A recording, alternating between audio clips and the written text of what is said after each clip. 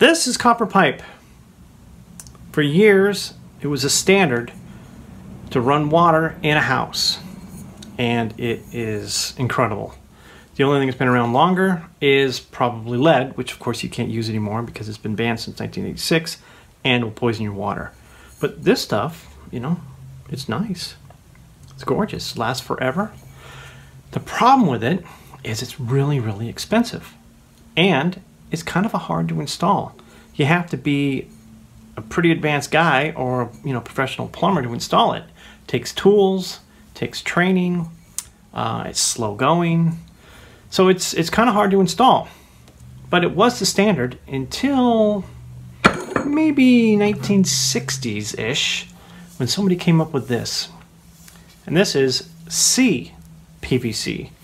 And maybe you've heard of PVC. It's that white stuff you usually see out in like irrigation. It's very similar to that, except it's a little more yellow. Kind of looks like a faded PVC. And this stuff in the 60s took off. It's cheap, it's easy to install. It became the star of the day. But after a few years, it started to become a problem. It's brittle. It would fail. It had harmful chemicals.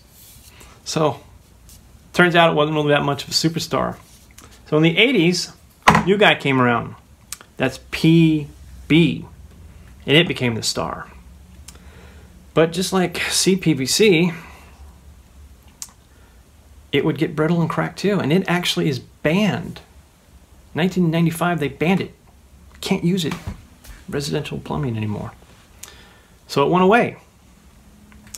So in the 90s, this new star appeared in residential plumbing. It was called PEX. It's cross-linked HD PE. And it was the star. Took over everything. In fact, if you were to have your house plumbed right now by a plumber, this is what they'd use. I know because I had 2 of my houses plumbed, and this is what they use.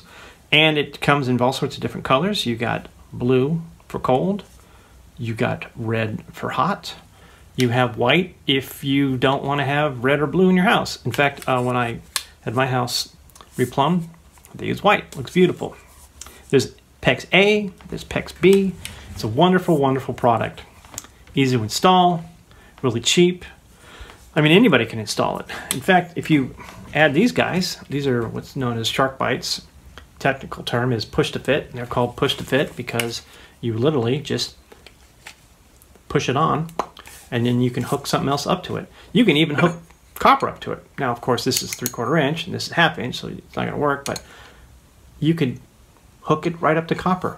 It's easy, easy to install, dirt cheap. Here's my question to you, though.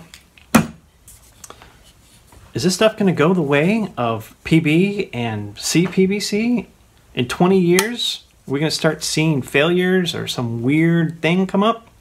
Let me know what you think. Let me know your experience. Have you installed this? Have you installed copper? Do you prefer copper? What do you guys use out there?